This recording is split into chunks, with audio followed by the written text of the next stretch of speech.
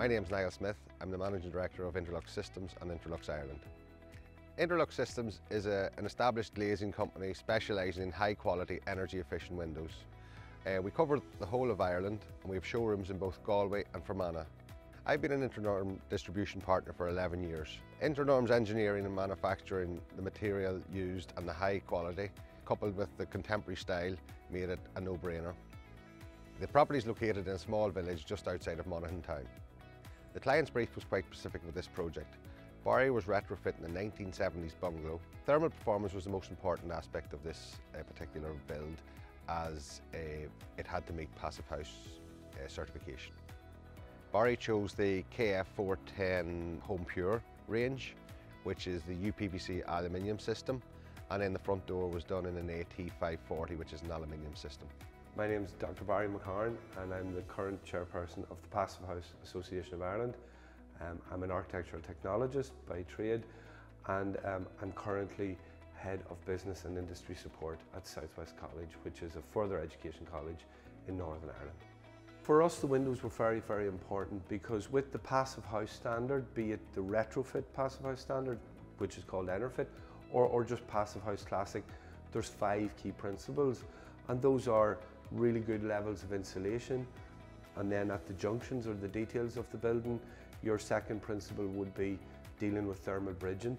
The third principle is windows, and 4 and 5 would be you build airtight so as to mechanically ventilate. So that's the 5 principles. So when it come to choosing windows, it was a critical decision, and we put a lot of time and energy and thought into it. And when it come to Internorm, they're a premium product, but also with this, they're a high performance window. When we looked at elements like the U value of the frame, the U value of the window itself, the U value of the glass, and importantly as well, the G value of the glass, all of these parameters were very, very suitable for Passivhaus. And we also really liked the design of the window. We went for this KF410, which is an alu-clad PVC window. So both in terms of aesthetics and performance, we got the perfect balance. We're really happy with the outcome and building to the best standard that we could.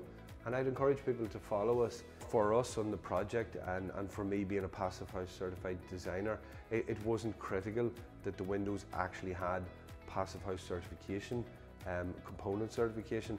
What was more important was that the company were literate with respect to the metrics that are required for Passivhaus certification, and with Internorm that's the case.